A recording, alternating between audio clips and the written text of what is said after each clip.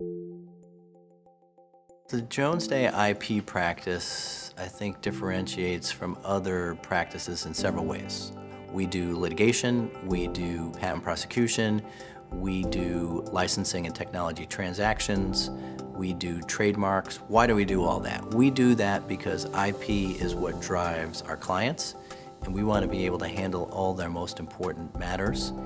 And litigation, for example, in the patent area, which is one of the biggest things we do, if we know how you get a patent and we are excellent at getting it, I think it makes us better at defending and enforcing it. From a defense side, if you're accused of patent infringement, there can be other non-financial considerations when evaluating that lawsuit.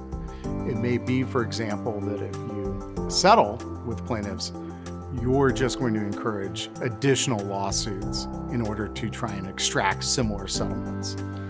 Other times, from a patent owner standpoint, if a patent owner is looking to enforce their patent, there can be reasons beyond simply just obtaining a damages verdict in that particular case.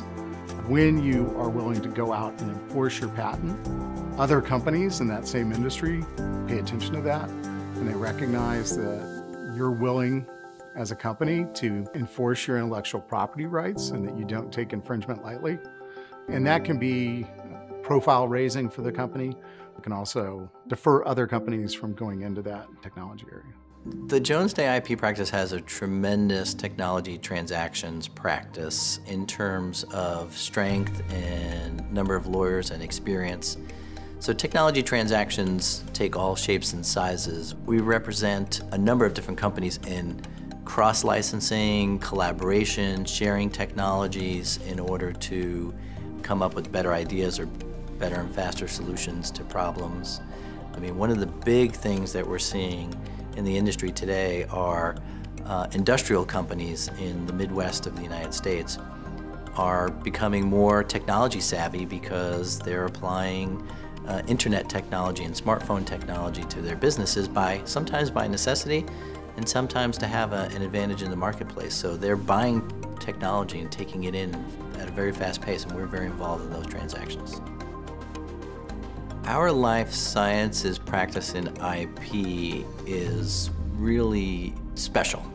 When someone's going out to develop a new medicine, having strong IP protection is absolutely critical to their success and for their ability to raise money to actually bring the drug to market. In the United States, it costs about $1 billion and takes about 10 years to get a drug approved. And if you don't have the right patent protection, you're never going to be able to raise money and you're not going to get anyone to invest, and you'll never be able to bring the drug to market. One of the things that we do is we can develop your IP plan early on and make investors more attracted to your company because of the strength of the IP.